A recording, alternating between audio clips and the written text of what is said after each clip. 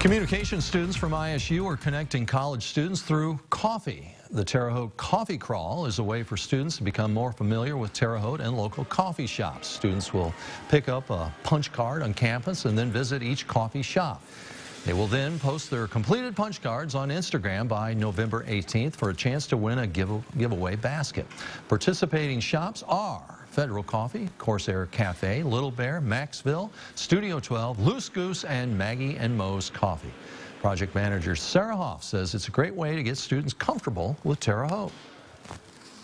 We find that there's a disconnect between students and the community. Maybe students don't have a car, or they're just not sure what to do around town. And support local businesses. It's really important to keeping our community thriving just by making those connections and showing students that, hey, this community is here for you. I'll drink to that. Cup of coffee, that is. Winners of the basket giveaway will be announced on November 19th. Good night for a hot cup.